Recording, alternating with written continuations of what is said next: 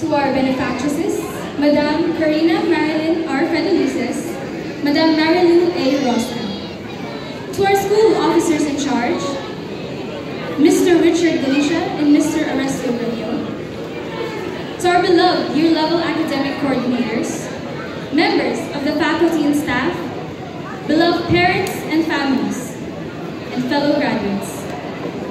A blissful day to all. I stand here before you as the General Academic Strand top student. Today, we celebrate our success after all these years of hardship, struggle, and perseverance. We reminisce the challenges that stood before us, and we savor the victories that came upon our hands. Who would have thought that I would be standing here on stage giving this speech? Peculiar, I know. Weird for an honor student to not have been fully academically inclined since preschool. I used to be a student who never really bothered trying academically, and that was due to my inferiority complex. I was insecure, shy, and felt incompetent. There were people who belittled my capabilities and potentials, which made me lose all hope of trying to aim for anything related to academics. The first year of senior high, I became an overall achiever. I finally excelled academically. This made me realize that I am capable of so much more, and that there is more to me than what others anticipate. Thanks to that, I gained confidence, and I was motivated to aim for more. And well, here I am. Here we are. Like what William Cobbett said, you never really know what you can do until you try.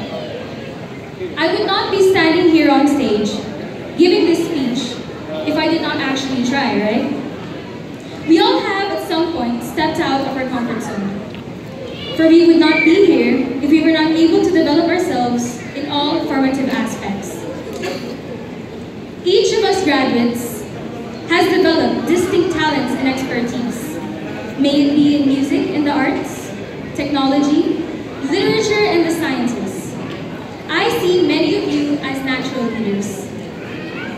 We all have immense potentials, capable of dreaming ambitious goals. Just like our parents and teachers, someday we will become the future's guiding influence to the Filipino youth. We have much to be thankful for here at the 2nd Philippine International School. We have received exceptional knowledge and learnings, thanks to our fine administration and teachers. We are prepared to move on and to take on whatever challenges that come our way. Soon, we will all find ourselves in a society most of us are estranged from. In a few months, we will find ourselves mingling with new friends, new classmates in college, and this time, university professors. My co-graduates, we are all feeling the same emotion right now. Fear and excitement of what might happen in the next phase of our lives.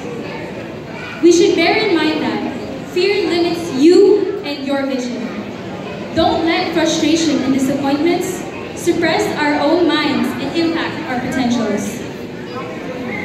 At this juncture, I would like to express my deepest gratitude to Mr. Richard Galicia and Mr. Arresto Granio for believing in me and helping me find my passion for public speaking, as well as helping me improve my oral communication and language skills. To Mr. Alejandro Lirio and Mr. Ronel Peralta for helping me gain the confidence to perform excellently in any performance or dance number. To Ms. Rosel Cleo and Ms. Vivian Valid for continuously advising and inspiring me to be the better version of myself. To Mrs. Jenny Hosana, thank you for making me somehow build an affection for numbers, an endearment I never thought I'd attain, since I dislike math. And to Mr. Felix Fedjo, thank you for simply being the best marketing UCSB economics and social science teacher. To all my teachers from preschool till present, thank you so much, you won't be forgotten. To my friends and fellow graduates, let us be thankful for having one another. The friendships that we have made here will last a lifetime. I hope we will continue to be there for each other and to support each other in future endeavors. And I'm really thankful that I have friends like all of you. To my sister Haifa, thank you for being there for me when no one was, and for being a great company and listener during those really bad mental breakdowns. Without you, I'd be a mess. To all our parents, thank you for supporting us through thick and thin. Without your love and support, none of us could be here. Mom and Dad, you have instilled in me good values.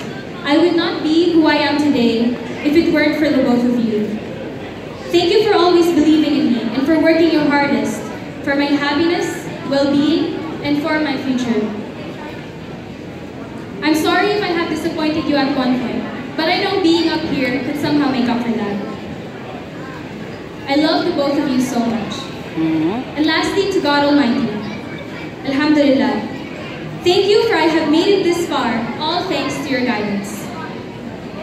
Fellow graduates, I encourage each and every one of you to pursue your dream and do it with passion.